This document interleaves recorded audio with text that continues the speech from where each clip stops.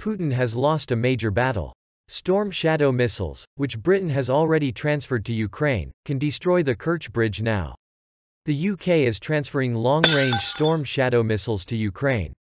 This information was confirmed by the country's Defence Minister Ben Wallace on May 11, the Sky News Channel reported. As the BBC notes, Wallace stated this in the House of Commons. According to the minister, the missiles will allow Ukraine to push back Russian forces and strike at the Crimean Bridge based on the sovereign territory of Ukraine. According to the manufacturer, the Storm Shadow aviation cruise missile has a range of more than 250 kilometers.